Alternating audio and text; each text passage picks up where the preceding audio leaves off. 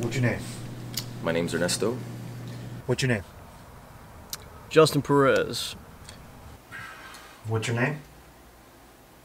Ariani Elcida Hernandez. And what position do you play in the band? I'm the singer.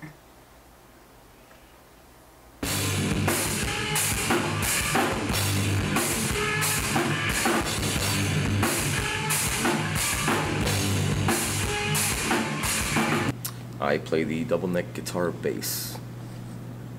I play drums.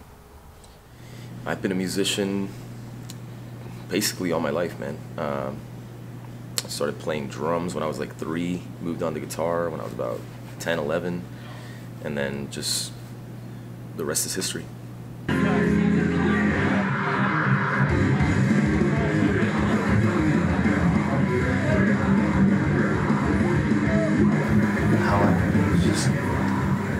I've been a musician, or I like to refer to myself more of an artist, because I'm not really classically trained as a musician per se, but I started singing when I was 4 years old. How long is this tour? This tour is a 3-week tour.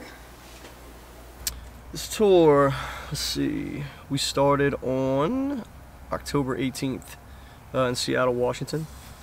The last date, I believe, is November 6th. November 6th. What's the best and worst part of touring? That's a great question. I would say the best part of touring, just like any tour, is playing on stage, you know, playing for people, meeting fans, you know, seeing new places, you know, getting to do cool stuff in different cities and different states. I would say the worst is probably the driving, travel time, the loading in, loading out, the hurrying up, getting everything ready. You know, I would say that's probably the worst part. And then of course, if, you know, things happen on the road, like breaking down or getting sick, you know, things like that can be really bad. Good old drummer warm-up. Is that what that is? Yeah. Well, You ate the whole call it a thing? hamburger, Yeah. but you know, like I have like a super high, ridiculously fast metabolism. Do you? Yeah. Like I'm gonna be hungry in about what, 20 minutes, maybe, give or take. Yeah. Something like that. 2 hours. We'll work it off quick. Oh, in 2 hours I'm gonna have a headache. Yeah? Yeah, I have no shit.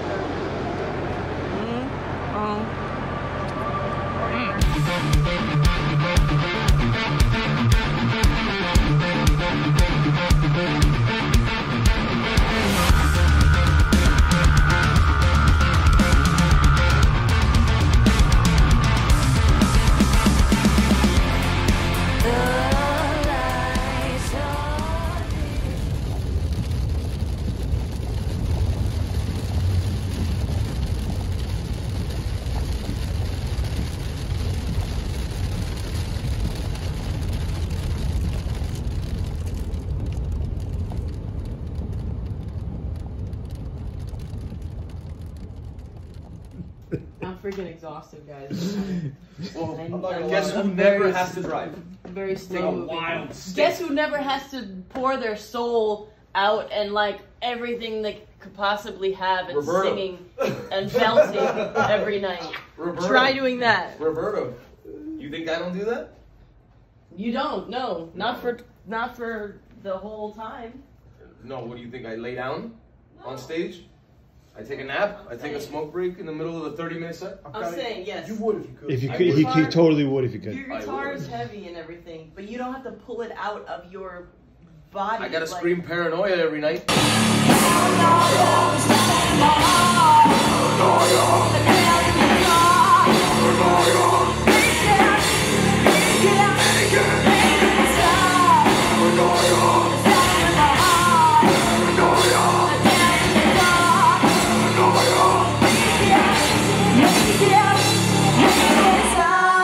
Thank you so much, Salt Lake City. Let me hear ya. The best and worst part of touring. Well, the best part of touring, of course, is the 30 minutes or so that you have on stage, where you can share your energy and hopefully you get that reciprocal energy from the audience. it's just this unspoken conversation. That's definitely the best part for me. And then the worst part of touring is you don't get to have, you know, the things that you're used to, that you're comfortable with. You know, food can be sometimes challenging if you're trying to eat healthy, as I try to do on the road. But sometimes you can't, and you gotta get some fast food, and you make the best of it, you know, and going from hotel to hotel, going from different elevations and climate and all that can affect your voice as well too. So those are some things that are kind of challenging. But at the end of the day, it's all about those 30 minutes or so you have on stage with the crowd. Best part of touring is just getting to do what you love to do every night, man. You know, it's not a job if you love to do it. Worst part, can't really say that there's ever really a worst part of touring from me personally, but this one in particular, it was a 3-day drive to get to Seattle. So I guess you could say by the time we started tour, you know, we were all pretty kind of jet lagged, but you know, we've been kicking ass every night. We've been playing great crowd responses, and I wouldn't have it any other way.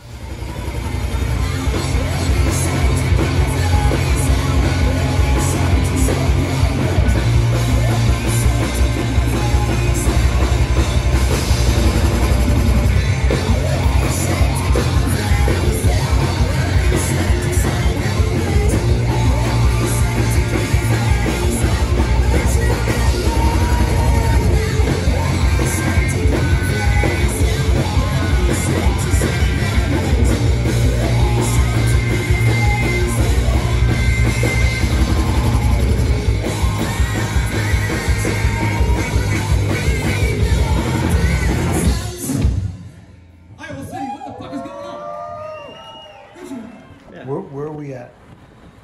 We are in Janesville, Illinois. Nope. We are in Westland, Asking Michigan. the At the wrong tip. fucking people. Actually, right outside of Detroit. 5 miles. How's the weather here? Horrible. Shitty. It's cold and raining. And you know what? I gave Florida a lot of bullshit, but I think I don't mind living there. Oh, I'm on Louisiana. I don't give a shit. I still mind. Favorite venues or favorite cities? Not necessarily. There are some that do stick out to me. Like for instance, Wisconsin's always cool. South Dakota, we just played Biggs Bar. It was really cool. Seattle was great. El Corazon, that venue's awesome. Denver, Herman's Hideaway is really cool. And everywhere we've played on this tour has been awesome so far. So far on this run, I would say Seattle was a really great crowd. I really enjoyed Colorado too, the city itself as well as the show.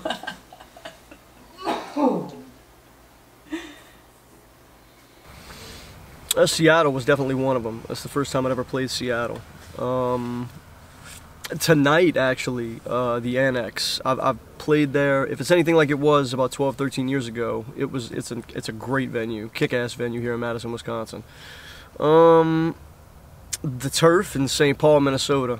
I'd say those are the three. I mean, the Annex I've played before, so I know how that venue is. But I would say Seattle, the Turf, and Tonight. Hopefully, it's the same.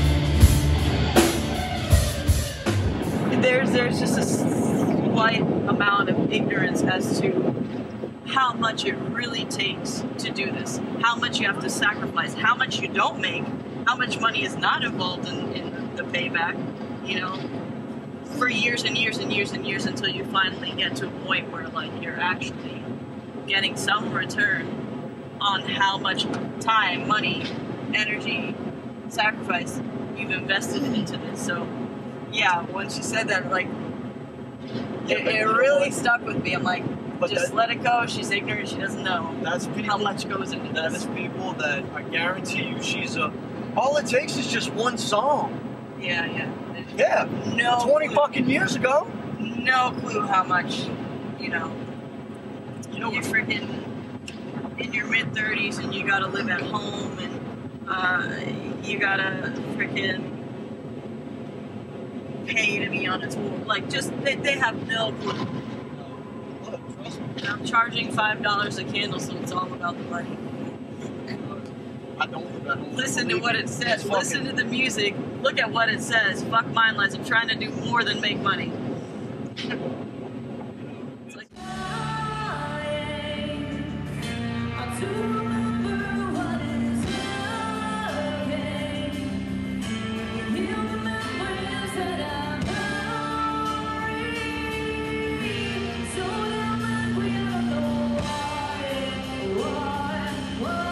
How is it touring with your wife? It has its ups and downs, just like I guess any relationship, or basically if you're in a band with anybody, it's almost like a marriage in its own.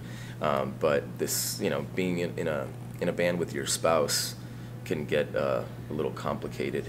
But the cool thing about that is that we're both aiming towards the same thing, and we're both basically we both have the same goal. So there's more pros than cons. Touring with my husband, like anything, it has its pros and cons. It's great that we get to do this line of work together. I think it's challenging if somebody's not, that you're in a relationship with, is not on the same page with you. Not to say that you need to work together, but you need to grow together, and I think it makes it easier to grow together when you're doing the same thing together. You have the same passion, and I'm grateful for that. At the same time as obviously we argue and we bump heads on certain things and don't agree on things, but at the end of the day, it's really a blessing.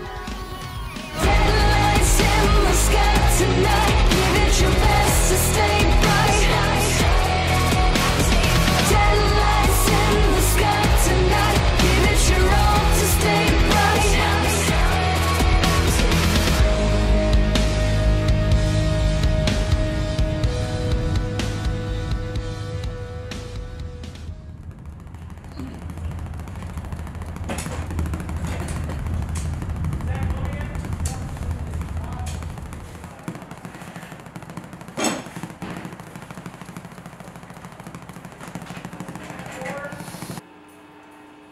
Cool.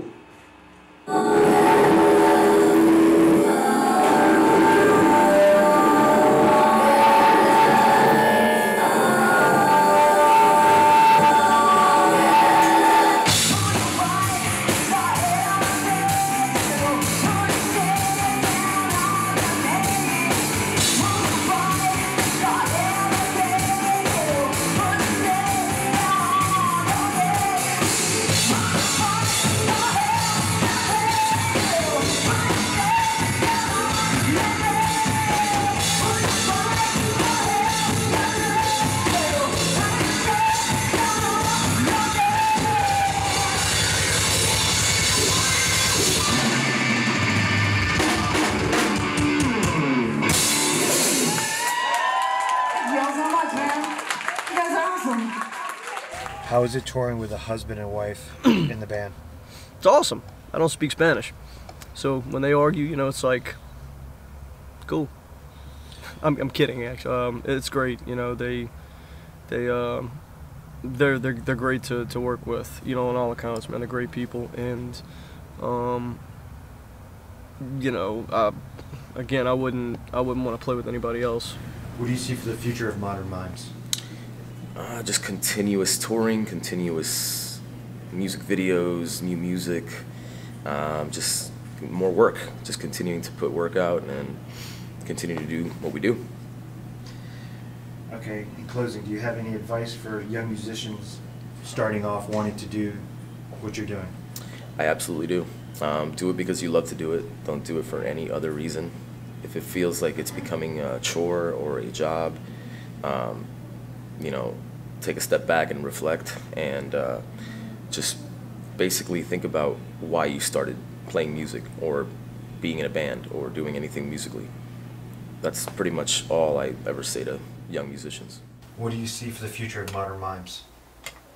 I think, you know, not to sound cliche, but I think the sky is the limit. I think we're just going to keep doing what we love, and hopefully, you know, people will feel that, and the music will always live on, and that's what I try to do. I try to create something that's timeless and at the same time something that's true to my heart. So all I can hope is that people will feel it, and that they'll get some meaning out of it for themselves.